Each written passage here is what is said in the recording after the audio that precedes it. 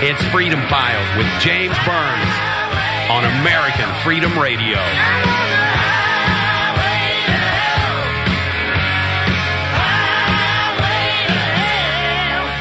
Welcome to the show. You're listening to Freedom Files live on this Tuesday afternoon. It is August 9th, 2011. I am James Burns, your host, along with Adam, my network producer, man the helm back at AFR HQ in Austin, Texas. I am coming at you live from Shreveport, Louisiana, and we're keeping an eye on a lot of things this afternoon on the Freedom Files radio show, taking a look at the Dow. It's kind of had a, well, as they're saying on Drudge, a bipolar Tuesday. It's gone up, it's gone down. It looks like it might close around, 300 points plus, so it's kind of been a roller coaster on Wall Street today. We're also looking into some other things as well, including what's been happening across the pond in the United Kingdom as these riots in England continue to grow and fester. We'll be breaking that down as well, along with, Al Gore, he had a little temper tantrum last week at the Aspen Institute. We'll be talking about that as well. And plenty of other things, too. And gold is nearing $1,800. And this is something I didn't really think much about yesterday. And actually, it was someone else on Facebook that pointed this out whenever I was, just sitting around, playing on Facebook, looking at articles. Because it is a good place where people do post information. That's one of the reasons why I do like using Facebook and RTR.org and other social sites. Is it is a pool for information, not only for the intelligence agencies out there, but also it allows us the opportunity to go in and grab some vital news articles that the mainstream media normally doesn't cover. But gold extends gains as Fed pledges low rates until 2013. This one coming from Reuters. Gold extended its gains on Tuesday after the Federal Reserve said it would keep interest rates low for at least another 2 years to help the U.S. economy that is growing considerably weaker than expected. And this is the thing that I did not even think about yesterday whenever I was talking about the gold prices going back up. It's funny. Well, today it's different. But yesterday, gold was actually higher than platinum. As far as I've been following the metal markets for the past couple of years, platinum has always been way ahead of gold. But this afternoon, platinum is back in the lead. Yesterday afternoon, gold was worth more than platinum. But right now, platinum is worth, $1,748.90. And gold is right behind platinum at $1,737.30. And silver is, of course, at $37.37. And palladium is $733 even. So it was interesting yesterday to see a metal like platinum, which historically for the past couple years, I started really getting involved in gold and silver coins, I guess back in, 2004? So I've been following it about 7 years. And it's interesting that the first time ever, to my knowledge, to my recollection, that gold has ever actually been worth more than platinum, side by side, ounce to ounce, pound to pound. So, it's a nice little turf war thing going on between gold and platinum at the moment. And I know there's more important things going on, and I'm going to wait a little bit to talk about what's going on with the stock market because it's still fluctuating right now, it's still going up and, blah, blah. Anyways, I thought we'd talk a little bit more about what's going on in the UK, across the pond in England, over these riots, and I was trying to see about getting some people on the show, some citizens, UK peeps as I call them on Facebook, and I'm sure a lot of them are probably in bed by now. It's it's only 9 o'clock there. So if you are in the United Kingdom and you have first-hand information for us, please send me a message via Facebook or, go to freedomfiles.us. That's probably the best place to go. freedomfiles.us, click on contact, and send me your information about what you've seen firsthand, and I will get that on the air as well. And I may even open up the phone lines in the 4 o'clock hour for people from the UK only, from England. So I may do that as well, depending on how many people want to come on the show and talk about what's happening over there.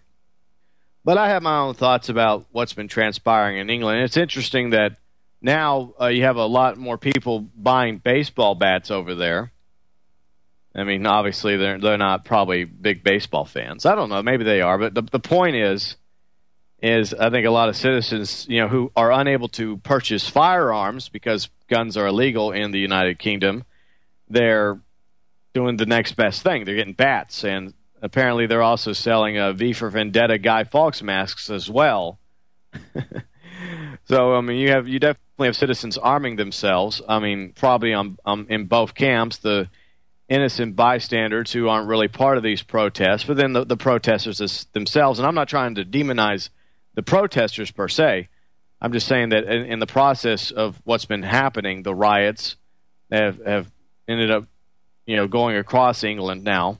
Started in Tottenham, but now is all around London and other cities as well. But I can imagine that there are citizens right now who have had their shops looted, who have been victimized because of some of these rioters. And I think the majority of the protesters are probably not intentionally going after people, and they're not looting, but there's definitely always a group that likes to take advantage of situations like this and rob people, beat other people, loot, rape, and pillage. But I do believe that these riots started, it started as a peaceful protest. And what happened was a couple days ago on August 5th, the death of Mark Duggan. He was shot and killed in Tottenham by Metropolitan Police. The police claimed that Duggan fired first with what they call a quote-unquote replica pistol that had been converted to fire live ammo. But according to the IPCC, the Independent Police Complaints Commission, there is no evidence that Duggan shot at the police. So he was shot and killed. They say he's an alleged drug dealer. I mean, take that for whatever it's worth. But the point is you have a citizen that was killed by a police officer. And they tried to cover it up. They tried to make it look like that he shot first, and therefore the police would be justified in killing this guy. But anyways, up until a certain point, the protests were peaceful. But then they turned violent shortly after about 15 police officers started beating a 16-year-old girl.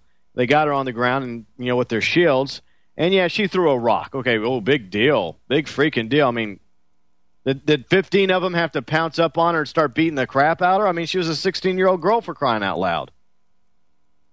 So from there, it spun out of control very, very quickly. And, there's several reasons, several causes why this transpired. Obviously, police brutality, contempt of cop syndrome. It's not just isolated to the U.S. It happens all over the place.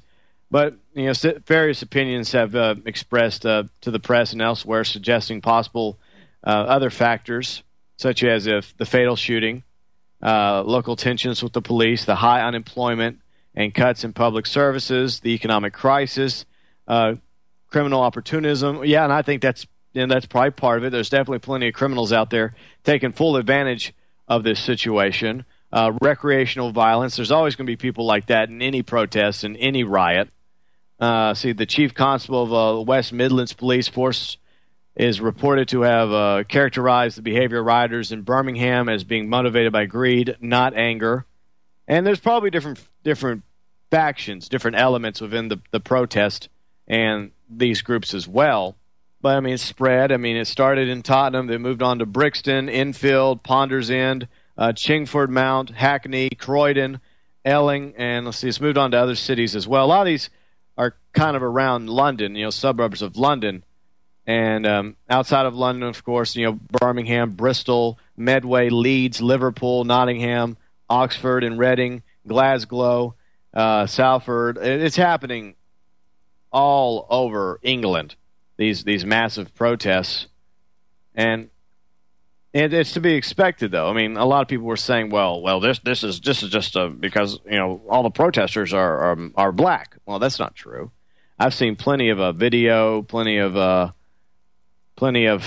other evidence, photos and video, like I said, which shows Brits of all colors involved in these protests. I've seen black Brits, white Brits, other Brits, And unfortunately, yeah, there is a criminal element out there, right? There is an element that is on the streets in England that are pulling people out of cars, beating people, robbing people, looting stores, causing mayhem and destruction. And some of this could be the work of provocateurs. I mean, perhaps the powers that be wanted this to happen. They wanted this situation to get out of control. There seems to be a lot of elements transpiring in England which has led to this point. A lot of it has to do with the way their government is. Their government is just as bad as our government, perhaps even worse, because they have way more CCTV cameras all over the place. They have a very anti-gun country in the UK. Well, UK is countries, such as England, Wales, Scotland, North Ireland.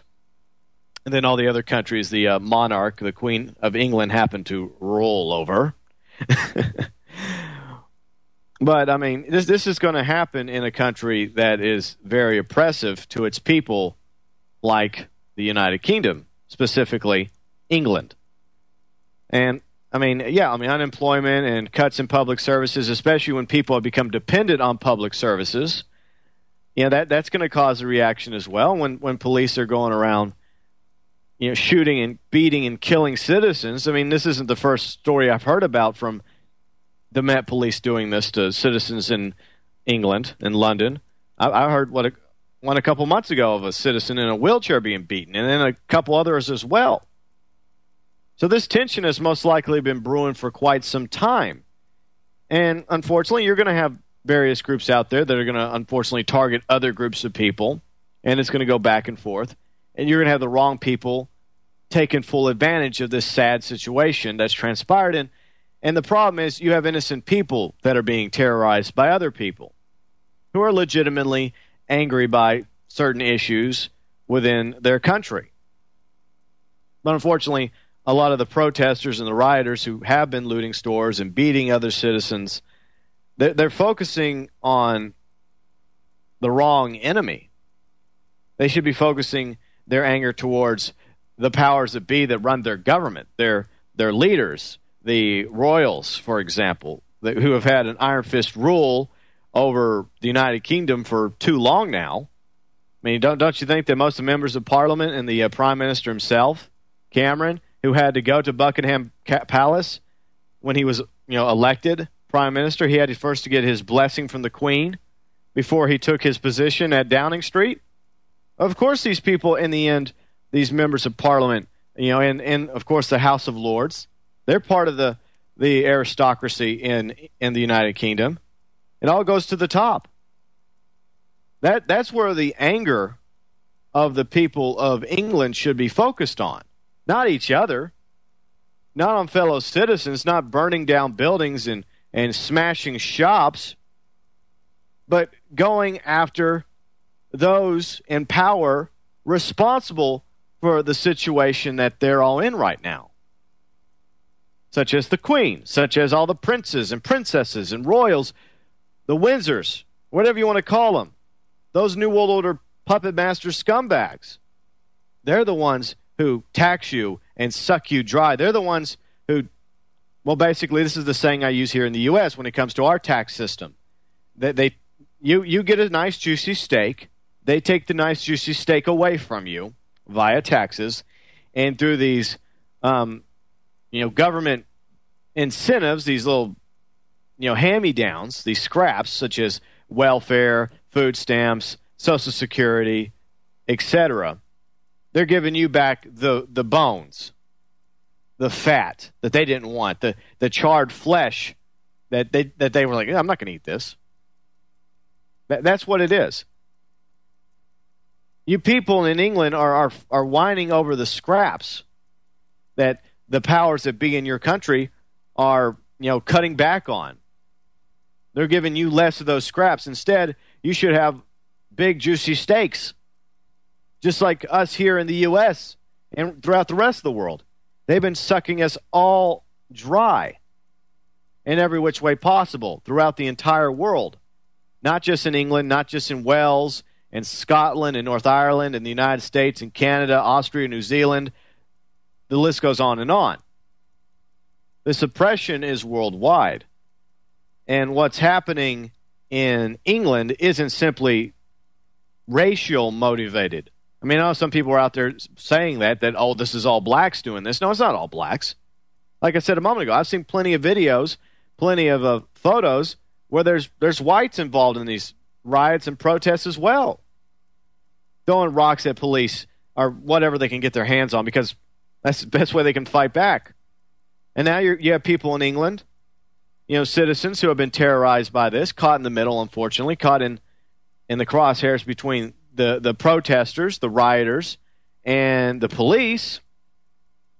You have these people, they're going to be begging and pleading with Parliament, with Prime Minister Cameron, with the Queen, to step in and do something about it. And unfortunately, I fear the situation is about to get out of control in England. And like I also mentioned a moment ago, I believe that this has all been done by design. They wanted this to happen. They wanted these riots to spread across the United Kingdom. They want this situation because that allows them to carry out their objective, which is the same as it always is: order out of chaos. Right now, we have chaos in England. Fires burning, cars torched, along with double-decker buses and shops smashed. And citizens afraid to go outside because they're afraid of being looted and raped and killed by the rioters. So what's going to happen?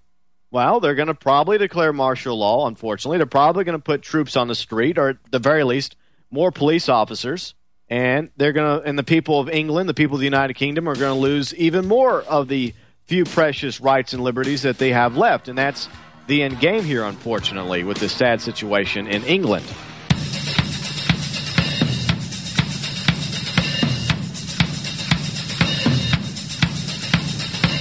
Welcome back to the show. You are listening to Freedom Files live on this Tuesday afternoon, August 9th, 2011. I am James Burns, continuing with our coverage of what's been transpiring in England.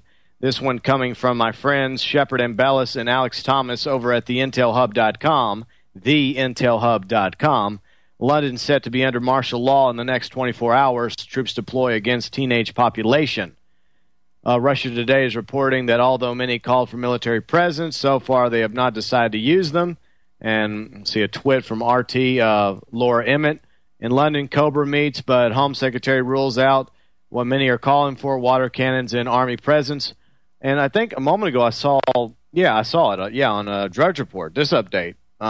Gloves come off, water cannons come out. So they have pulled out the water cannons after all. Yep, use of water cannons on rioters backed across the political divide. Conservative and Labor politicians say cannons should be used if necessary, but doubts remain over the practicality of deployment. So they are definitely pulling out the water cannons on the populace who are out protesting in the streets of England.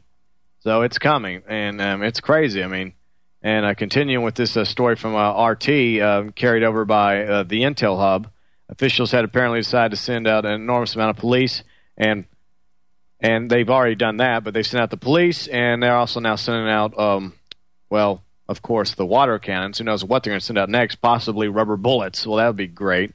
Interestingly enough, it seems that the protests are initially nonviolent and started over a police killing, but were turned violent after anarchists rallied people through Facebook. Yeah, I mean, there's several elements that cause it. I mean, I think part of it has to do probably with also this 16-year-old girl getting beaten by 15 police officers. And I also mentioned a moment ago the possibility of there being provocateurs, cops dressed up like rioters and anarchists intentionally setting things off to get what they want. And it's pretty nasty. You can go to theintelhub.com and see a lot of the video from several parts of town of London where police are fleeing from the rioters. The riots moved north into Birmingham. I mean, over the past couple of days, I mean, it's a really good site to go and check out this information. So feel free to log on to theintelhub.com.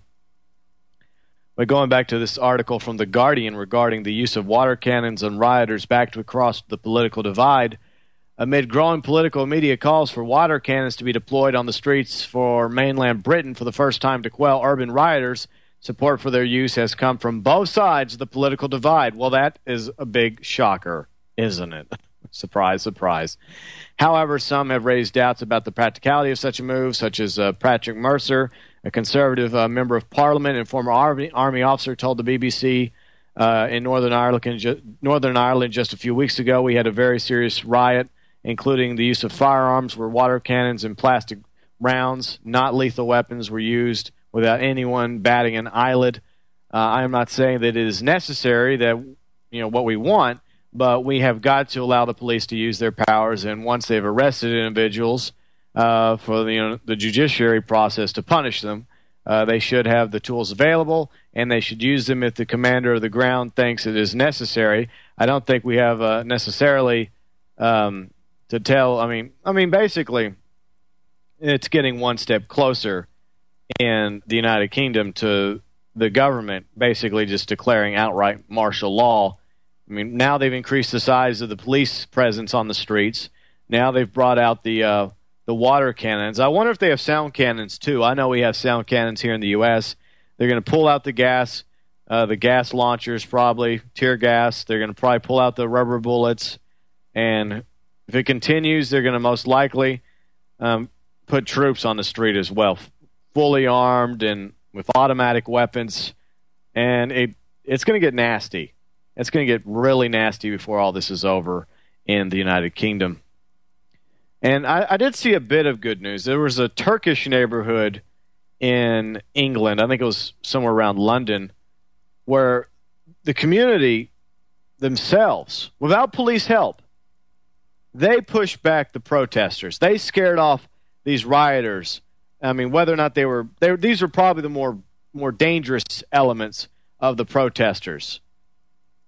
But this Turkish community, they came together, and they basically ran off the protesters, the rioters, the anarchists, the provocateurs, whatever group that was coming to their community, to their homes and their shops to smash them to pieces. They ran them off. And that says something to me. That tells me that if we as communities stand up to crap like this, we stand up to people that are out on the streets and because of bad situations, legitimate reasons for hitting the streets and protesting. If you stand up to the criminal element that have only come out of the shadows because it gives them opportunity to go and commit all sorts of criminal acts like robbing and beating and raping and even killing people. If we stand together when it hits the fan as communities, because a lot of you live in neighborhoods just like I do, or apartment complexes, but if we actually stood together against this BS, against this crap that's coming our way in the U.S., because it's coming here. I mean, we talked about that in great detail yesterday on the radio show, how we were getting closer and closer to it hits the fan scenario in the U.S. I believe that we have to stand together. We, the people, we have to unite together as communities, as neighbors, and stand against this crap that's heading our way. This perfect storm that's brewing not only in England, in the United Kingdom, but also here at home. I mean, you have the debt deal. You know, that went through, so they're going to dig the hole deeper on the debt from last week. Plus, looks like they're bringing forth this new entity called the Super Congress, which is basically going to now be above the Congress. I mean, basically making the Congress null and void now. Another step towards police state, martial law, authoritarian regime that we have in this country. The jigsaw pieces they've been putting in place for quite some time now.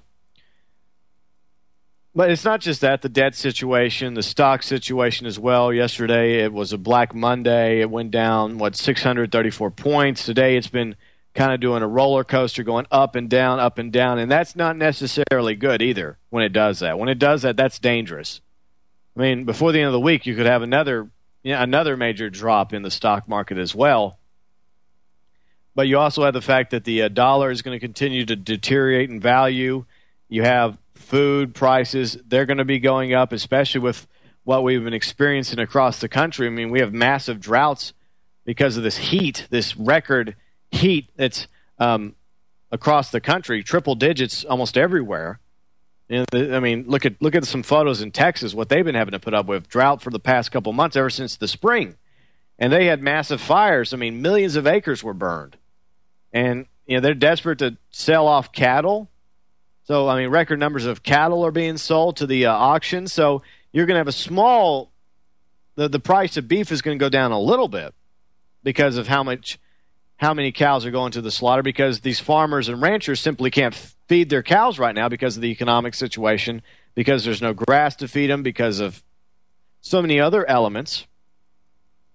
But in a year from now, maybe sooner, you're going to see beef prices going back up. In fact, it's going to be higher than ever because so many cows would have gone to slaughter. And it takes at least a year for a calf to not only be born, but to mature and to be old enough to be considered a cow or a bull in order to reproduce.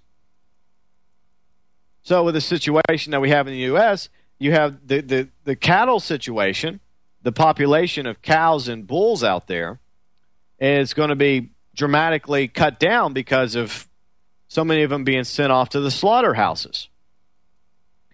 But it's not just beef. You're going to have wheat prices go up because, you've had, because of the drought in Texas, that's affected wheat, the wheat crop. I mean, so many other situations as well. And it's going to get nasty. It's going to get really, really nasty. And so far, it looks like this heat isn't going away anytime soon. And, I mean, you have, just like in England, you have, prime examples of police brutality on the rise, unfortunately. I'm sure there's plenty of good cops in England, plenty of good bobbies. Just like I want to believe there's plenty of good men and women in law enforcement here in the U.S., but there's also a growing number of bad apples who are not afraid to do whatever the hell they want. They're not afraid to harass citizens, to get taser happy, to beat people, to shoot people's dogs, to film you, to arrest you while you're filming them, even though it's okay for them to film us, apparently. But what happens to them when they commit these police actions, these actions that if a criminal was to commit, they'd be thrown in the slammer. When a cop acts like a criminal, what happens to them? They get rewarded. Whenever they harass us and tase us and beat us and wrongly arrest us and shoot our dogs and even shoot and kill us, innocent citizens, what happens to them? They get rewarded. They get put on paid leave. But if you have cops like some police officers in L.A.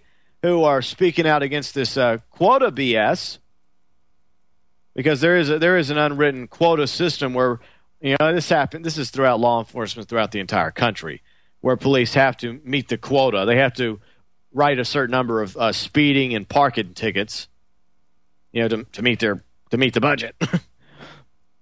But when you have police officers, good police officers that speak out against this, they get punished. They're the ones who get punished. The good cops who say, no, this is wrong. Why do we have quotas? We're not supposed to be about revenue collecting. The few good cops left that actually get it, that understand what being a police officer is supposed to be all about, well, they get demonized. They get punished by their fellow boys and girls in blue. And eventually, they get ran out of the police force. So you have less and less good cops serving throughout the country and more bad cops. So that number, unfortunately, is growing as well. And with so many other situations, such as unemployment, obviously that's probably part of the issue happening in the UK is the unemployment situation. You also have that here. Unemployment continues to go up as more jobs and businesses and factories and industries have been ripped out of this country over the past, 20 years at least, 20, 30 years, thanks in part to such clowns as, Bill Clinton, Papa Bush, Newt Gingrich, former Vice President Al Gore. We're going to talk about Al Gore coming up in a minute. He had a little, he kind of lost his cool at the Aspen Institute. We have that coming up in mere moments on the Freedom Files radio show. But back to our discussion about these situations that are brewing in this country and other countries. So many more people are out of work right now on unemployment, on food stamps. I mean, food stamps is about, 46 million people now? And, Social Security, all these, government benefits or whatever you want to call them are running dry. They're running out. And the moment that happens, you're going to have some serious problems. Because look what happened in Michigan. We talked about this yesterday in Michigan. 30,000 college students that were on food stamps were kicked off of food stamps by the state of Michigan to save, $75 million. And you think that's going to end well in Michigan? 30,000 college students that were dependent on food stamps? How do you think those 30,000 college students are going to take that? Not well. So we definitely got to keep an eye on what's happening in Michigan because that's going to happen across the country once the government decides to start cutting back on Social Security and food stamps and welfare and unemployment. It's coming. And my fear is it's going to happen before the end of the year. Maybe not. Maybe I'm wrong. Maybe we'll make it to 2012. I have no idea what's going to transpire because there's so many other things up in the air right now. But with so many people unemployed, losing their jobs, losing their cars, losing their homes, being pushed out onto the streets. If they're lucky, they got a friend or a family member they can go live with for a while till they get back on their feet, if they ever get back on their feet. But worst case scenario, they have to go into a shelter or they have to live under a bridge in a cardboard box in alleys, or they go off into one of these tent cities that the mainstream media rarely talks about. And these tent cities are all over the country right now, all over the place. You don't hear about them because they don't want to talk about them. They're everywhere, and they haven't gone away. They're growing in size. More and more people are having to go into these shanty towns, these Hoovervilles, Obamavilles, Wvilles, whatever you want to call them. People are losing everything right now, and it's only a matter of time before you have some sort of incident that transpires here in the U.S. that's going to lead to similar protests and riots like you're seeing in the UK.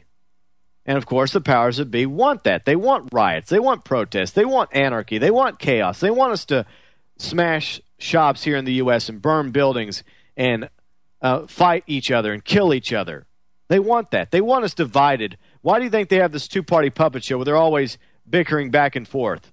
Why do you think the mainstream media always has different points of view and intentionally throws it out there, demonizing each other? Because they want us divided. They want us fighting each other. Because if we fight and kill each other, then that means we're thinning out our numbers against the powers that be, and when the time comes, they can roll in their police state martial law grid. And then the rest of the people will be all for it because they'll say, yes, thank you for coming in, government, and saving us from all the terrorists and extremists that were destroying our country and killing each other. Thank you. That's exactly what their end goal is. Welcome back to the show. You're listening to Freedom Files live on this Tuesday afternoon. It is August 9th, 2011. James Burns hanging out with you this afternoon. And, of course, former Vice President Al Gore, Albert, Man, Bear, Pig, whatever you want to call him. Last week, he at Aspen, the Aspen Institute. Well, Mr. Gore, he kind of lost his cool. They pay pseudoscientists to pretend to be scientists, to put out the message, this climate thing, it's nonsense. Man-made CO2 doesn't trap heat. It's not. It may be volcanoes. Bull. It may be sunspots. Bull. It's not getting warmer. Bull. And there are about 10 other memes that are out there, and when you go and talk to any audience about climate, you hear them washing back at you. The same crap over and over and over again. They have polluted the There's no longer a shared reality on an issue like climate, even though the very existence of our civilization is threatened. People have no idea. It's no longer acceptable in mixed company, meaning bipartisan company, to use the goddamn word climate. It's not acceptable. They have polluted this to the point where we cannot possibly come to an agreement on it because of this organized activity. Well, I have the uncensored version on my... Hold on. Okay. I had to play it through iTunes on my MacBook. I didn't realize I had it on auto over here, because on the MacBook, whenever you play anything, it automatically has to be played through iTunes. You can't just, like with a regular PC, you can play it through, it just comes up through like Windows Media or something, and that's it. But anyways, poor Mr. Gore, I feel so sorry for him. I have the uncensored version posted up on my YouTube channel, Freedom Files US. Feel free and friend and subscribe to me. I also added a little bit of violin music in the background. It's very nice. And I also included a couple of news articles regarding Mr. Gore's various companies, like his car company, Fisker, where he got $500-something million loan for these $90,000 electric cars. I mean, how is that supposed to help families? Man, I didn't realize that people owned, had that kind of, income to where they could afford a $90,000 automobile. I thought that people were lucky to have a $20,000 or $30,000 automobile, Al Gore. But anyways, not only Fisker, but also some of his other companies, like, what was it, Generation Investment Management, I think. I think that's right. Yeah, that's his carbon credit firm that he started with this guy named Blood. And the joke name was originally called Blood and Gore. I kid you not. But, and other articles about how he's poised to become the first green billionaire, also being criticized for all his mansions and the fact that he consumes a whole bunch of power for his mansions. It just seems very hypocritical of Al Gore to be this champion of, being anti-global warming, while at the same time, it's just, this guy's a snake oil salesman, basically. I mean, he is. He's a snake oil salesman. I mean, what was he selling back in the 90s, along with his buddy Newt Gingrich, Bill Clinton, and, of course, Papa Bush? He was selling NAFTA. He was going around, along with Newt Gingrich and all these other clowns, to the mainstream media pundits and circuits, saying how good NAFTA was going to be for this country. And we see what happened. Jobs, businesses, factories, industries ripped out of this country. And now the snake oil salesman returns after he took a fall in 2000. That was basically what it was. He knew he wasn't going to win. That wasn't the way they were going to rig it. And, in boxing terminology, what's the word? He took a fall. That's what it is. They intentionally, said, okay, you're going to take a fall here, but we're going to gear you up to become this quote unquote hero of environmentalism, of global warming, of climate change, and you're going to get filthy, stinking rich, while we suck the people even further dry with carbon tax. And that's exactly what they're trying to do here with Al Gore and all his little companies and industries like Fisker and Generation Investment Management and all his mansions and his jets. He has a private jet, by the way. I mean, that's very economically friendly. Why doesn't he fly business or first class if he's so concerned about a carbon footprint? Oh yeah, he also invented the internet too. So he's this uber genius, the prodigy of our time, Al Gore, former vice president, and it's just sad, a sad reality that people actually still follow this clown. And yeah, there's legitimate debate regarding climate. Okay, yeah, I mean I'm not an idiot. I recognize the fact that it's 100+ degrees out here. This is the hottest summer in I think my past 30 years. It's been pretty hot. I don't think it has anything to do with global warming or climate change. It's the sun. It's the sun that's been heating up, and it's been dormant the past couple of years, and lately it's been starting to really churn up. I mean, proof in the pudding. I talked about this the other day. Solar storms. We had a couple solar storms last week, and NOAA. I think I talked about this yesterday. How solar storms coming from the sun could disrupt Earth this decade. And why do you think ice is melting on Mars? Why do you think we're supposedly other planets throughout the solar system are experiencing similar heating? Is it because of what we're doing here on Earth? I seriously doubt that. I think we have a small impact. I'm not denying that we don't. I'm just saying that we're giving ourselves way too much credit. Yeah, there's last time I checked, there weren't any cars on Mars. I mean, there's a couple of rovers, 2 or 3. I think one of them's still working. Yeah, but there's solar power. Exactly. There's solar power. But, I mean, the sun is, this one coming from space.com, sun unleashes largest solar flare in years. An extremely powerful solar flare, the largest in over 4 years, rocked the sun early today, but it's unlikely to wreak any serious havoc on Earth, according to scientists. "Quote unquote," it was a big flare. According to scientists at the National Oceanic, NOAA, the Space Weather Prediction Center, we lucked out because the site of the eruption of the sun was not facing Earth. But this is happening all over the sun. I mean, the sun's huge, and it's having these eruptions all over the place. It's not just sunspots, Mr. Gore. It's also these solar storms and solar flares. That's another factor. And with the Earth's tilt and the distance from the Earth to the sun. I mean, am I for off-the-grid technology? Am I for solar technology and for wind technology and another alternative energy? Yeah. Because, unfortunately, big oil and big energy control most of, petroleum and natural gas, unfortunately. That's a reality. But at the same time, my dad will agree with this as well. Carey Burns, the host of Cannabis Corner, it's very hypocritical for all these, people that are pro-global warming and climate change and alternative energy to leave hemp on the side of the road. They don't even touch hemp. And hemp's been proven time and time again by countless experts to be an excellent alternative fuel source. You want to stop chopping down trees for paper or building materials? Let's grow hemp instead. Not only is hemp great for various things, not only rope and food products for feeding animals and ourselves, but, my dad has talked about this countless times on his web show. Hemp is also an excellent oxygen producer. And people whine so much about carbon dioxide. And I think people get confused.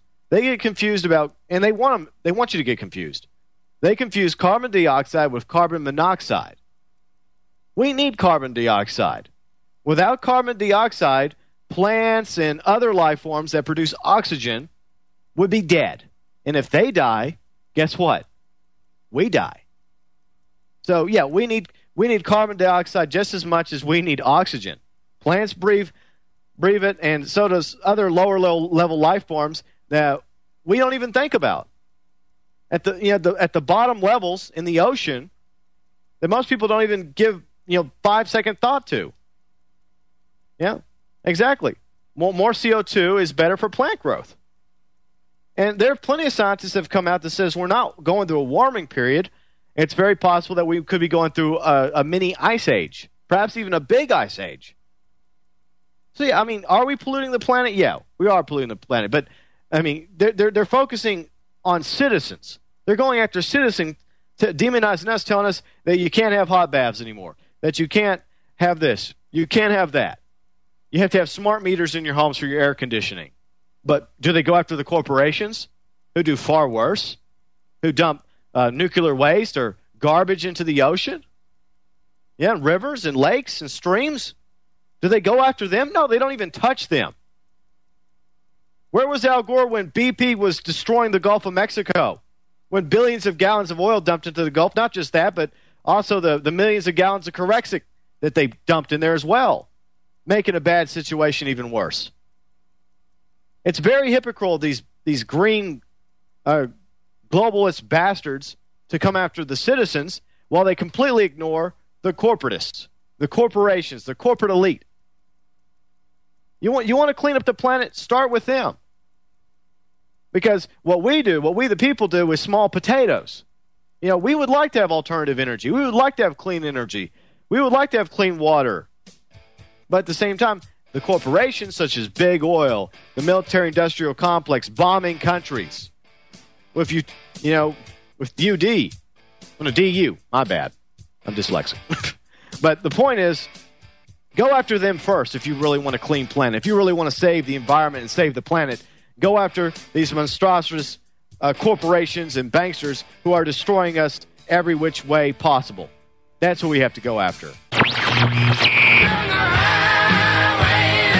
It's Freedom Files with James Burns on American Freedom Radio.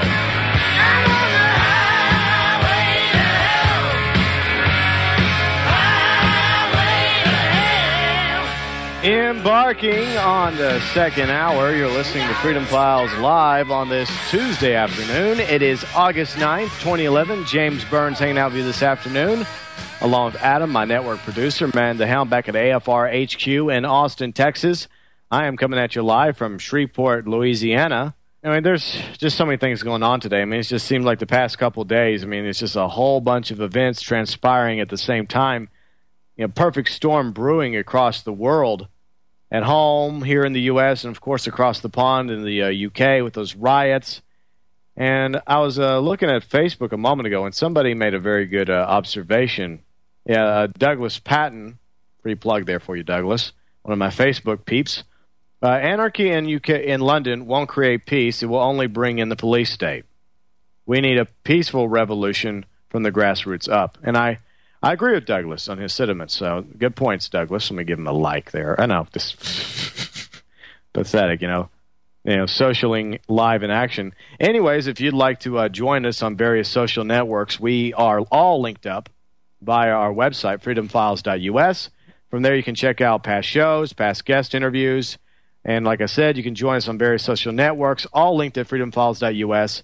We're on Facebook. We're on rtr.org. We're up at youtube.com. Our YouTube channel is Freedom Files US. Feel free and friend and subscribe to us. And we also have a poll question for you to vote in on the freedomfiles.us website. What is the greatest threat to life, liberty, freedom, and humanity? Some of the options for you: the New World Order, corporations, corporate elite, governments, dictators, central banking, martial law, war, political parties, religions, isms, enemy rogue nations, terrorists, extremists, illegal aliens, immigrants, sheeple, jellyfish, zombies, or other.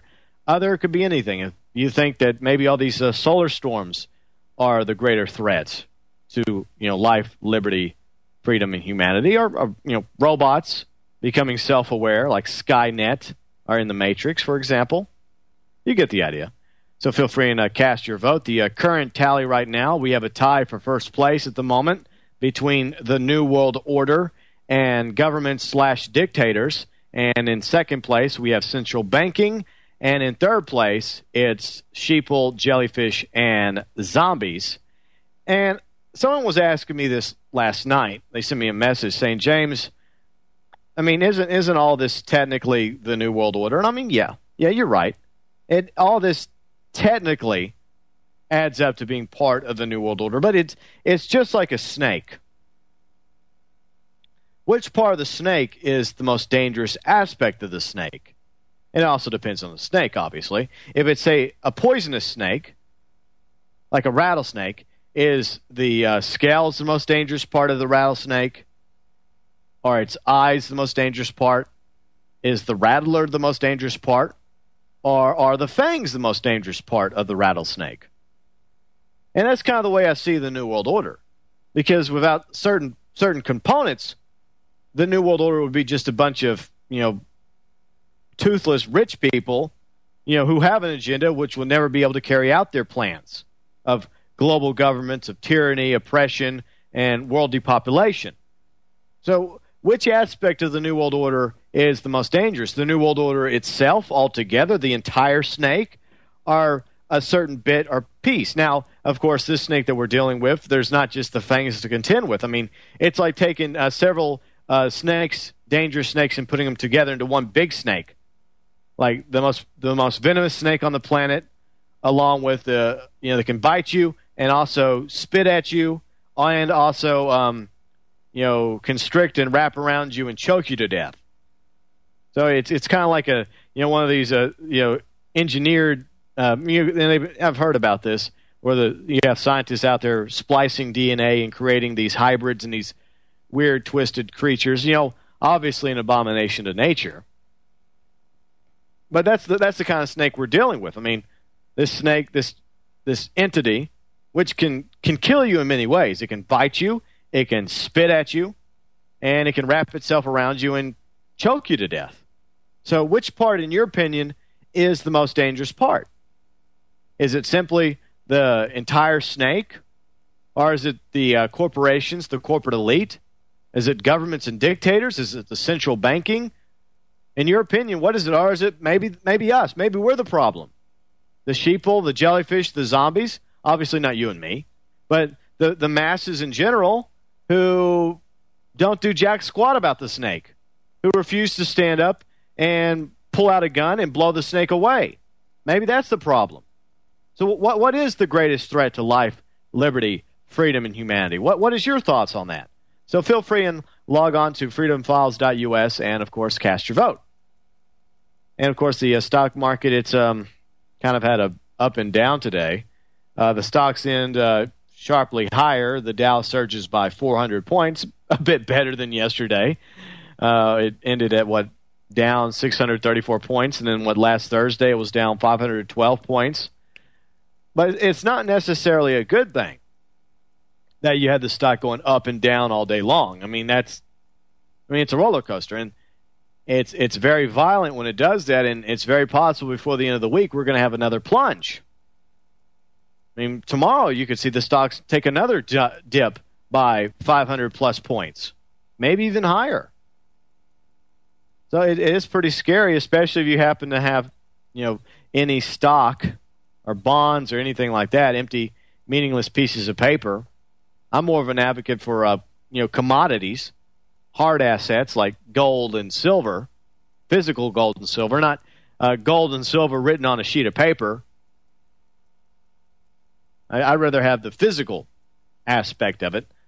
And, it's just a culmination of things, a combination of many things. One thing, a lot of people, including myself and Bob Chapman, the internationalforecaster.com, believes that this whole thing is rigged. And it is. I think it is rigged. What happened last Thursday, it was done intentionally, and I think what was done this past Monday, yesterday, was intentional.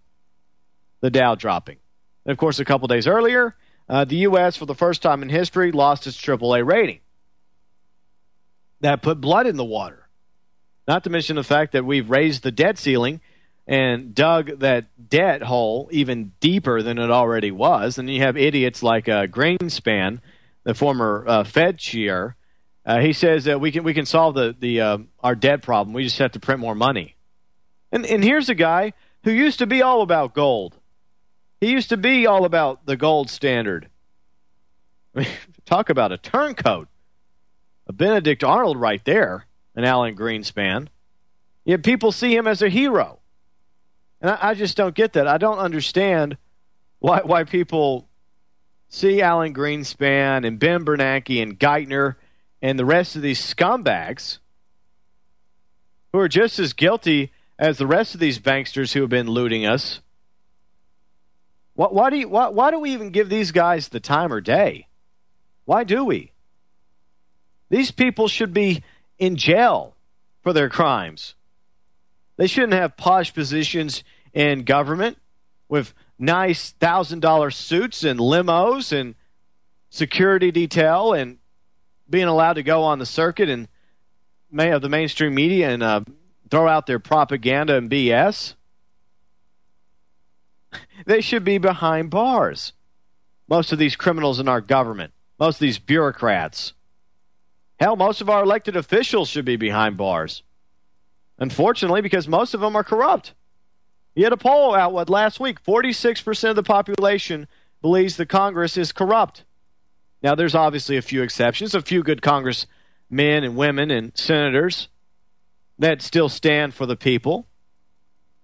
But a lot of them are crooks.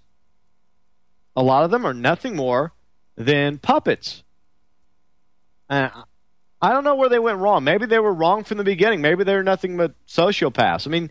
You got to gauge each person's story differently in this regard. Maybe most of them that got into politics actually got in under noble intentions.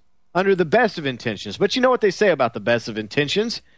That paves the way to hell, and that's where we're at right now. But the problem is, even if all of them, even the worst of our Congress critters started out as good guys with the best hopes, the best intentions of going to Washington and turning things around and doing right by the people, unfortunately, along the way, they got tempted. They got bribed. They got compromised. They had their war chests filled up by these, corporatist elite, the powers that be. These people came in and they knew exactly which string to pull, the purse string. They came in and said, hey, I like what you're doing. I like what you're all about. Yeah, I support you. Well, I see that you're having some trouble with your funds. Well, me and a couple of my friends, we've been talking about you. We like you. And we'd like to help you out. And we're going to hold some charity events for you, some fundraising. We're going to put some money in your campaign, really, really help get you elected, because we need people like you in Washington. And it's only after the fact, after these elected officials go to Washington or the state or local levels of government, when they finally realize the truth. When their buddies, their friends who filled up their war chests are now calling them on the phone saying, hey, how you doing? Congratulations. I knew you could do it. Wait, we got some problems. We got some things we need help with. And you're the guy, you're the gal who can help us out. And that's what happens. These people become, as I say, compromised. They're no longer listening to we the people. They're listening to those who filled up their campaign funds. I mean, look what happened over the past couple of years. 2008 with the banker bailouts. We the people were screaming at Congress, no, let them fail. 9 out of 10 people that contacted Congress via the phone circuit, burning up the switchboard, through fax, through email, through snail mail. We were ignored. Meanwhile, you had the former President Bush and President candidates like Obama and McCain standing side by side telling you and me that we had to bail out the banksters. And if we didn't, we were going to be in a lot worse trouble than we already are. And what happened? We're in a lot worse trouble than we already are. We bail them out with hundreds of billions of dollars, even probably more, probably trillions, and a lot of that money disappeared, similar to what happens over at the Pentagram every now and then. A couple $1 trillion disappears here and there. And, a day before the 9/11 attacks, nearly 10 years ago, old Rummy, who was in charge of the Secretary of Defense, the SecDef, or is it DefSec? I think it's SecDef. Anyways, he goes out on national TV, speaking on his pulpit at the Pentagram, saying, well, we don't know where these couple $1 trillion went. We got no idea. I don't know. Then what happens the next day? Inquiries, the mainstream media picking up on it, investigations into the Pentagon. What happens the next day? Oh, that's right. A couple buildings got hit in New York, and, of course, the Pentagram also got hit. And all of a sudden, that couple $1 trillion that was missing, all that went under the rug. Amazing how certain Pearl Harbor-like events that the neocons were calling for in the PNAC document back in 2000 just happened to fall in their lap. What are the chances of that? So this entire system is corrupt and it's out of control. But unfortunately for us, the simple fact that you have people legitimately hitting the streets and protesting, like what's happening in England over various issues, obviously, police brutality, the government corruption, unemployment. There's probably a list of reasons why people are on the streets. And, of course, there's also the bad element that would hit the streets anyways, no matter what. They love a good riot. They love a good opportunity to go looting and robbing and raping and pillaging. But unfortunately, what you see happening in the United Kingdom is kind of a window into our own future here in the U.S. Because as long as things continue to get worse and worse here, as long as we continue to lose our rights and our freedoms and liberties, and the police state continues to expand its powers over us, and unemployment continues to go up, more people are becoming dependent on the government, and all that dries up along with the dollar collapsing. You already have China, they're on the bully puppet right now, talking about how it's time for the dollar to be replaced as the world currency and for the world to go with a breadbasket system of various currencies. So the moment that happens, the dollar is going to become even less worth anything. Eventually, it could go the way of the Weimar mark, I don't know. But the problem is here, you go and you see what's happening in the United Kingdom. And it definitely is our future, I think. It's the ghost of Christmas future for the U.S. Because, we have legitimate reasons to hit the streets, to protest the tyranny and the oppression and the fact that, so many jobs have been ripped out of this country and we have unemployment on the rise and the dollar's collapsing, the housing market's gone, and food prices are going to be going up along with gas prices and taxes. So that's coming. I've been talking about that for weeks now. It was my belief that that this whole debt circus was a charade between the two-party puppet show. They had a deal already on the shelf, ready to go. They just wanted to throw out a little song and dance for you to keep us even more divided, against each other instead of working together against our common enemy, and that's the powers that be. And so we're going to hit the streets eventually because of all this. We're going to hit the streets, and unfortunately, they're going to throw out their provocateurs, cops disguised as one of us, and they're going to start causing problems. But not just provocateurs. You're going to have definitely a criminal element that hits the streets as well, intentionally going out there to do exactly what they're doing in England, to loot, to rob, to beat, and to rape and kill fellow citizens. And that's going to give them the excuse that they need to hit the switch for this martial law police state grid they've been putting in place. And that's why we have to be as peaceful as possible. We have to try and peacefully resolve this, no matter what.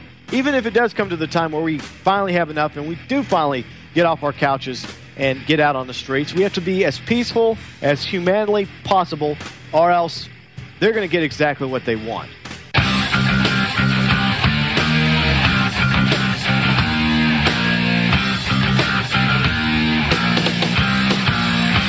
Welcome back to the show. You're listening to Freedom Files live on this Tuesday afternoon. It is August 9th, 2011. James Burns hanging out with you this afternoon. Be sure and check out my website, freedomfiles.us. And for the rest of the show, we are joined, riding shotgun with me and you, is Carey Burns, my dad. He is also the host of the web show, The Cannabis Corner. You can check out his website, cannabiscorner.us. Carey, welcome to the show. Thank you, James. How you doing today? Well, same old, same old.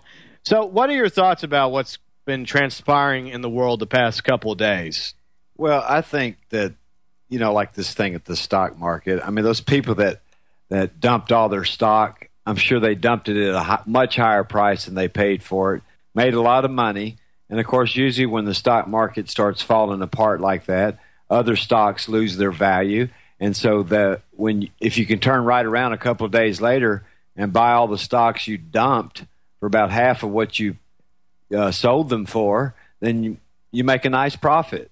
And I think that's what we're seeing today. The resurge in the market today, where is probably these people rebuying stocks at a cheaper price than they did a few days ago when they dumped it. And it's the way the stock market works. But unfortunately, these people are able to really manipulate major change in it because they own a lot of the stock.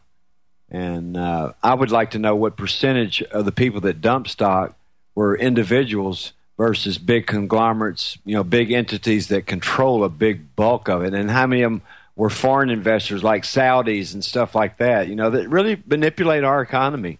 And then, of course, our downgrading from our... Well, you definitely have plenty of groups manipulating everything, not just the House of Saud, but the elite, the royals, the powers that be, all these, infamous names like the Rothschilds, the Rockefellers, the list goes on and on. I think that's part of what's happening here. I think there is definitely a lot of this being done by design, intentionally. And the result, of course, is you're seeing a lot of this economic uncertainty, and it's leading to a lot of global unrest. And according to the CNBC, of course, we've been talking in great detail the past 2 days about what's been happening in England with these riots. But you have to also remember there's protesters going on in Israel.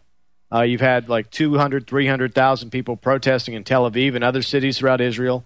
Their basic demands are over increased personal tax brackets for homeowners, they enshrine the rights to housing in the law, introduce rent controls, boost mortgage relief, stop further privatization of things such as health facilities, provide free education. So they have their own list of demands about things as well. Look at the Syrians. I mean, they're going crazy. Syria, I mean, Assad, he's slaughtering them with his tanks and whatnot. So you got that protest going on in Spain, Greece, Portugal. The Eurozone is in serious trouble right now.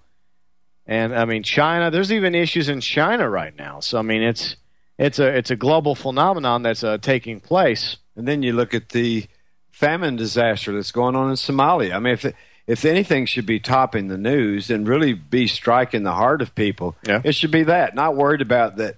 All these billionaires on Wall Street, whoopee-doo. How much money did you lose the other day? A few $100 million, but you gained it back. I mean, you get real. We're not stupid. Americans aren't stupid. How many hundreds of billions did y'all make when you dumped all that stock the other day at a high price, and then today you turn around, let's boost the market back up and buy all these stocks that fell in, $1 or $2 per share. And well, see, the example you just threw out there regarding what's happening in Somalia is a prime example as to the real intentions of the elite, the powers that be. Exactly. If they had benevolent intentions for us, they would be focusing on feeding everybody. Right. You wouldn't have people starving in the world because if you allowed the U.S. to grow, a maximum amount of food in other countries that are bread baskets, you could easily feed the world. You could easily have, hygiene and sanitation and jobs. What amazes me is, James, is that this drought condition in Somalia that caused the famine didn't happen this year. It didn't happen last year. This lack of rain, they hadn't had rainfall there in over 3 years. Now, the first year that they didn't have rainfall, right then is when the humanitarian aid should have started stacking up. Not wait till the last minute where you have 300,000 kids that are about to kill over because they don't have anything to eat and haven't had anything. We should have seen it coming. Mm-hmm. But no, we're too concerned about, making sure that the politicians in Washington get front screen on the media. And of course, like you said, they didn't have a benevolent plan in place anyway. They wanted the starvation. They want people to die. They want to reduce the population of the planet. So what's with a couple 100,000 kids in Somalia? Why do they care? Sure, they don't care about those people. I'm sure they're walking around with a violin right now. Yeah. I mean, if 300,000 wildebeest all of a sudden mysteriously died in the desert, you'd hear more about that and wondering what the heck's going on here than you'd ever hear about these poor people that are starving. And so many people go and debate the globalist position. They're always out demonizing us. And it's like, well, how do you know that they're bad? How do you know that they're evil? I mean, for one thing, you're right. I'm not there on the meetings. I don't get to go to Bilderberg or Bohemian Grove, or I'm not in the CFR or any of these other roundtable groups. I'm not rubbing shoulders with the elite. But you see how evil they are by their actions. Well, it's just like statistics. Mm-hmm. People look past statistics when it's a very good indicator of what's going on in the world. I mean, we look at statistics when it matters to the people that have all the control and everything. Yeah. But when it affects the people or the lower class people and stuff, then somehow it gets swept under the rug a little bit, and it's not that big a deal. And that's what we're seeing. If it affected their pocketbook, if they were the ones that were selling the food to Somalia and the cutoff was going to affect their pocketbooks, I guarantee you, they not only would have the U.S. Army in there keeping those groups that are keeping the food from getting there, but you'd have so many planes landing, you wouldn't even have room for them on the airstrip for the amount of food that'd be going there if they were making a buck off of it. Well, that, and if they actually cared about feeding and right.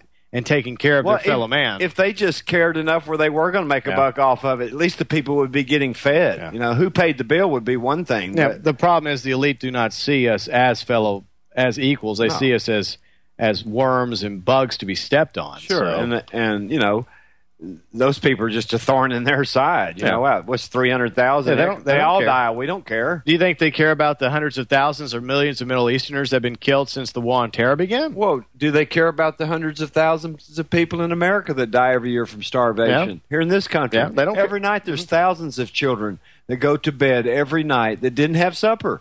You know, they didn't have supper, and the meals they had that day, probably you and I, we would probably be falling out from weakness if we ate that small amount.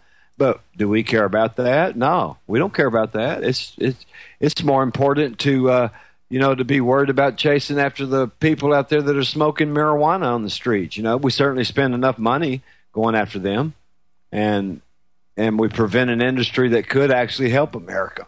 Yeah, and that's what it's about. It's about them, A, controlling us, and B, taxing us to death. And those work side by side. I mean, you see what happened in the UK. It's very similar to what's happening here. And as I said a moment ago, the United Kingdom is definitely a window into our own future because they have no gun laws. They have a very, very enforcing government, a lot more than ours. And ours is getting there. Getting. I mean, they're definitely following the UK's playbook. I mean, they have cameras everywhere, all over the capital city of London. They also are anti-drug, and they also have those laws, and that's part of the reason why they killed this. What's his name? Let's see. Mark Duggan, because they said he was an alleged cocaine dealer. Yeah. What a good excuse. But see, if drugs were legal in the United Kingdom, if they were legal here, then he wouldn't. I mean, if he was an actual cocaine dealer, there would be a legitimate business, right? And so they shot and killed him because supposedly he had this replica pistol that had been converted to fire live ammunition, even though the IPCC says there's no evidence he shot the police. If we know for sure that drug interdiction in the world, not only in the United States, which is the front runner, and we make all these other countries adopt our laws and stuff, but we know for sure that drug interdiction catches less than 4 to 5% of the actual stuff that comes in. So anybody out there that wants to use drugs, they have easy access to that, even though there is the fear of going to jail and all that. That's always, which is wrong. But if it is that prevalent and that easy for people to get, why don't we set up legitimate businesses, do away with the prison industrial complexes locking all these people up, and actually offer jobs to people that are in the drug business? We don't care that people open up liquor stores or people that open tobacco stores. Those are the two hardest core drugs that kill more people than anything on this planet. Not to mention big pharma. And the pharmaceuticals, they add another 200,000 to the death toll every year. We don't care about that. We don't care about pharmacies setting up. Why would we care about some store setting up and selling cannabis products or setting up selling clean pharmaceutical grade heroin for people who actually are addicted until they can get help to get off of it if they so choose. Yeah, I mean, it's just like people that drink. I mean, most people that drink don't think they have a problem, and probably they don't. They just like to drink. And well, it doesn't matter even if they do have a problem. It's their right to put in their body, as long as they're not harming somebody else. It's their right to do that. Why do we go after potheads? The pot hasn't killed anybody. There's not a recorded death on any statistics anywhere that was due to a pot overdose or a marijuana problem. None. Why would we care?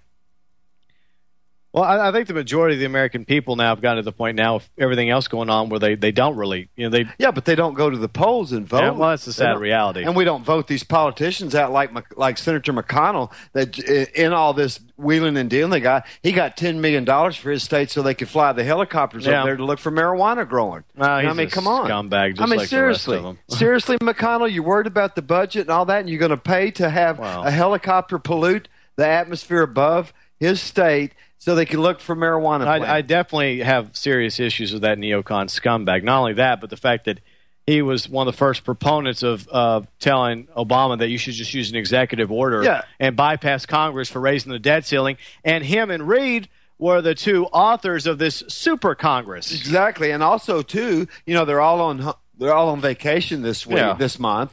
And, of course, McCain yesterday had a town hall meeting, and all the people there at the meeting were just jumping into him and all. What comes out of his mouth? Not that, yes, we at Congress have screwed up and we have got America in bad shape and all that. I just want to remind y'all people that, well, for the first 2 years, Obama and the Democrats controlled all three houses of government, trying to pass the buck. Of course. When he knows damn well that when Bush was president and all, that the Republicans had a lot to do with digging the hole of debt that we have. Well, they're just as guilty. I mean, they're just as guilty. And yet, instead of taking blame for it and telling his constituents, hey, I'm sorry, we did screw up and all that, vote me out next time and let's get somebody in there that will actually listen to you. It's just like I was talking about a moment ago.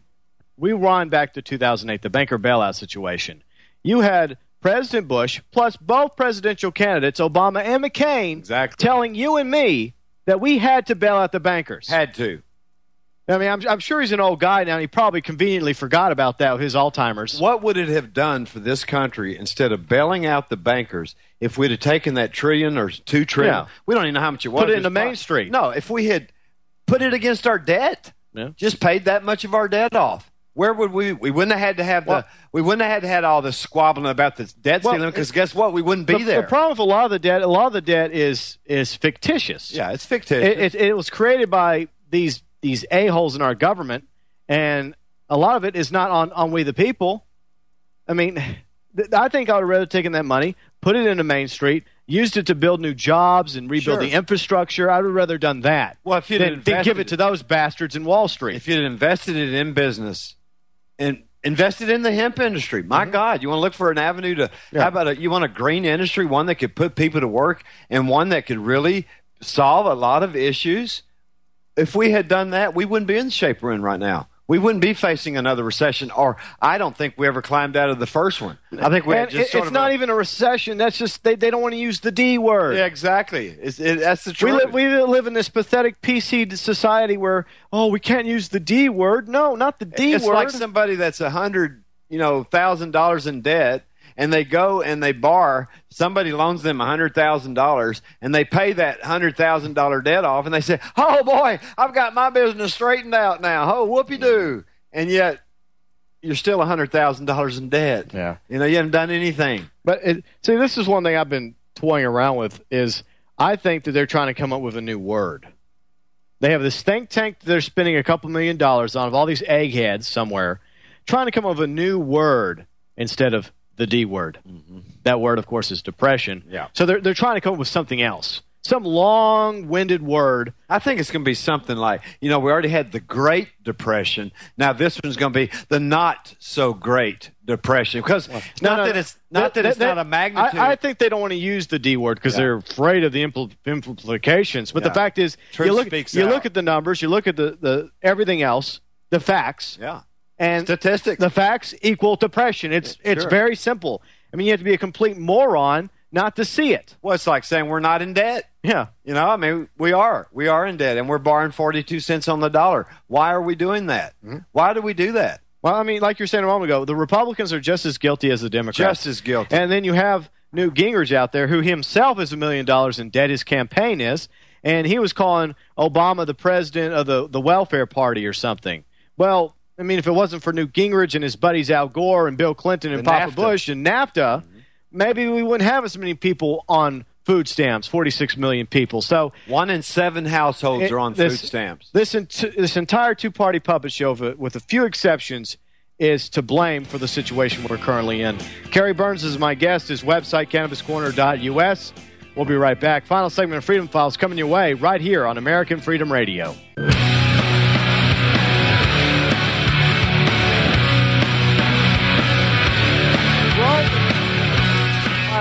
This afternoon, you're listening to Freedom Files live on this Tuesday afternoon, August 9th, 2011. James Burns, joined by my father, Carey Burns, host of the Cannabis Corner, his website, cannabiscorner.us. Coming up tomorrow on the Freedom Files radio show, we're going to be joined in the 3 o'clock hour by Dr. Paul Connett. He is the executive director over at the Fluoride Action Network, their website, fluoridealert.org. That is fluoridealert.org. And the reason why we're having him on the show tomorrow is because this week is Fluoride Awareness Week. So we're going to talk in great detail about fluoride poisoning tomorrow coming up on the Freedom Files radio show. And don't forget, on Thursday, we'll be joined by Bob Chapman in the 3 o'clock hour, as always. His website, theinternationalforecaster.com. And if you have any questions for either Dr. Connett from Fluoride Action Network tomorrow or Bob coming up on Thursday, feel free to email me your questions via our website, freedomfiles.us. And in the final segment, now, let's talk about solutions, of course, to the problems we have. Obviously, I really don't think what's happening in the United Kingdom, Dad, is the way to go. I mean, I think if it comes down to the point where you're having a violent revolution, that's when everything else has been basically exhausted. That's the last resort. When you have the coup, that's the last resort. And the only thing that happens when people go berserk like that, they bring themselves to a level that the people who caused that uprising want them to be at, because they'll just say, look at those damn idiots. Look at how they're acting. See, these people don't have – and what it does, the whole point and purpose of your protests and everything is thrown out the window, because all then the focus becomes is look at these bunch of idiots and how they're acting. And I think peaceful ways are the best way to do it. I think you can amass a lot of people in numbers and have peaceful organizations that say a lot. I mean, look at Woodstock. If you really want to look at it, it wasn't just a music celebration. It was a protest. It was a protest to the Vietnam War. It was a protest to the government. It was a protest to the war on drugs. All of that, but it was a peaceful one, and there weren't any problems with 700,000 people getting together. And this was 35, 40 years ago. So peaceful demonstrations do work. And if you have to do them in the form of a concert or music and stuff like that to keep people peaceful, that's fine. At least your meaning and everything that you're protesting, the point and focus of it does get out there. And the media doesn't get hyped up on this, oh, look at these idiots, they're throwing rocks and Molotov cocktails in the street, and I'll see how they're acting, and how does that have any validity? Yeah, people have an absolute right to be protesting. My God, you'd be an idiot with blinders on if you didn't think there wasn't plenty enough out there to complain about and to get upset about and to protest over. But you can do it in a way and get your point across and make it worthwhile and not have it distracted upon by some foolish act on yourself. Don't bring yourself down to the level of the people that caused everything to bring it to that point. Yep. Make yourself smart. Look, this is what we're fed up. We're tired of the government locking people up for pot. We're tired of the hemp industry not being happening. No. We're tired of these unconstitutional wars. All of that. You have a very valid. We're tired of the economy and the way things are and how and we the police state, the military industrial complex. Those are all very, very valid protests, and people should be out protesting them, but do it in a way to where your point is made, not where you're made to look like an idiot. That's right. Look like an idiot or, as they say, a domestic extremist or a terrorist. If people, you remember that girl Darlene. Every time she got on, let's not talk about that. Well, I'm talking about people who rant and rave. They're not listened to. I know. And that's the point I was trying to make. Well, if you're a ranting and raver, you're not going to be listened to. Yeah. Anyways, we got breaking news. According to the National Journal, Democrats Murray, Baucus, and Carey have been appointed to the Super Committee. Senate Majority Leader Harry Reid will appoint Democratic Senators Patty Murray of Washington, Max Baucus of Montana, and John Kerry of Massachusetts to this new Super Committee tasked, with they're posing it as finding the $1.2 trillion in additional deficit reductions by November 23rd. But, obviously the Super Congress is going to be used for other purposes. And apparently we're getting an idea of how the members are being selected. 3 members have been appointed by Senate Majority Leader Harry Reid, and the rest of them will be appointed by, of course, in the Senate, the Senate Minority Leader Mitch McConnell, which we've been talking about so admirably the past few minutes, that neocon. He's going to get to pick the next 3 senatorial members of the Super Congress. Then you're going to have House Speaker Boehner. He'll select 3 Republicans in the House, and then a Minority Leader in the House, Nancy Pelosi, she's going to get to select 3 Democrat representatives. So right now we are having our list of traitors growing. So Harry Reid, yes, he's a traitor, obviously, unconstitutional. But now you have Patty Murray, add her to the list. Max Baucus, and, of course, surprise, Skull and Bonesman, John Kerry. And who's the tiebreaker of it all? The president. Exactly. He's also going to be on there. Yeah. Unofficially, but yes, officially, yes, he's going to be part of this quote-unquote Council of 13. It has many names. They're calling it Super Congress. The more PC name is the Super Committee, which it's anything but a super committee. And, of course, yes, the president's definitely going to have the tiebreaker abilities, and they're going to be able to fast-track things through Congress without any amendments, any debates, simply an up and down vote. They're going to have new extraordinary powers, and they're not going to be held to the same standard or levels of responsibility that the current legislative body is supposed to follow. Well, don't you know that Thomas Jefferson's rolling over in his grave? Well, they all are. Yeah. I'm really glad we don't have time travel technology, because if we were to bring those guys back, I'd love to. I think they would drop over dead. They probably could not fathom how bad things are. I hope right before they drop dead, though, that they go up there with a baseball bat and bop these guys in the head and say, "Who are you?" You know what? I think I'm gonna backtrack there. I think they have more stomach than most of the American citizens have. Yeah. I don't think they would drop over dead. I think they would be ticked off. Yeah. I think they would make a movement immediately to get it straightened out. You know? But I mean, they foresaw this coming. Sure, they did. I mean, a lot of their papers. They foresaw the fact that eventually tyranny would return. Well, that was the whole point of why they lined things out the way they did. They were smart enough to realize that if you had things a certain way, guess what's going to happen? Chaos. And that's why we have a constitution. But unfortunately, our leaders and our lawmakers and the people who run this country, they've pretty much thrown the Constitution in the trash. And so that's why you have these unconstitutional groups like the Super 13 forming. That's totally illegal. It's like these regions, these 8 regions they developed here a while back, that we're going to take Actually, over. it's 10 regions. 10 regions, yeah. The Council of Governors, which was an executive order signed by the president in January 2010, basically doing away with the 50 states and creating 10 FEMA regions, each one with a FEMA regional governor appointed by the president. Right. This is just another group like that. Another piece of the puzzle being put into place. Exactly. And it's sad. In America, we have the right to vote these people out. Don't be ashamed to get rid of the incumbent. He's part of the problem and has been for a long, long time. Get rid of them. These people like McCain and Kerry and the list is, there's 99% of them. It'd be easier to name the few that are good up there and get rid of the rest of them and do it the next time you vote. Don't give them another chance because they're going to give you all this hard luck. I know here's the problems and we're going to straighten them out and we're going to take care of this and all that. They're not going to do it. It's just another lie.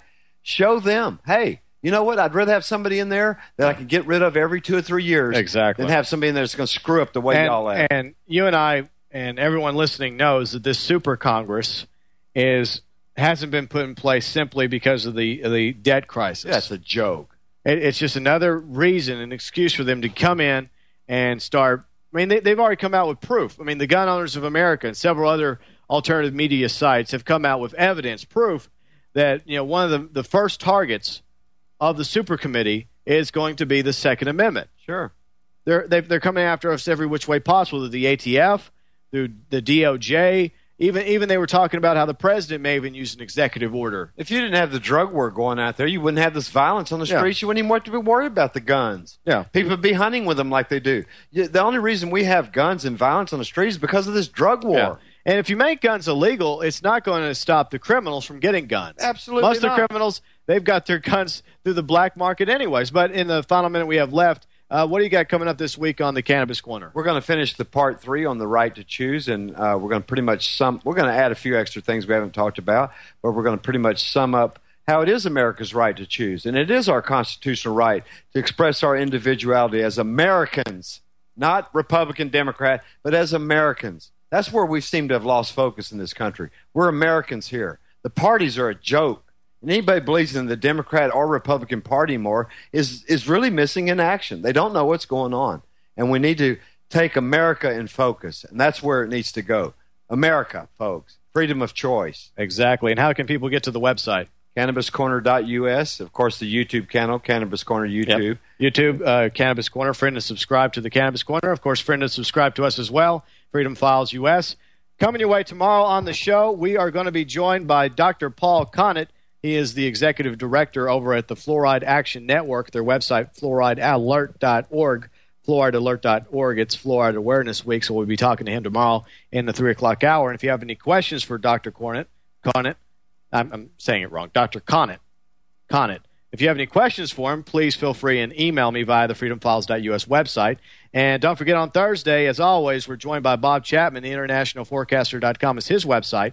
And if you have any questions for Mr. Chapman, you can email me as well via freedomfiles.us. That is what's coming your way tomorrow on the Freedom Files radio show. We are all out of time, but thank you so much for joining us. And be sure and check out Cannabis Corner, hosted by my dad, Carey Burns. His website, cannabiscorner.us.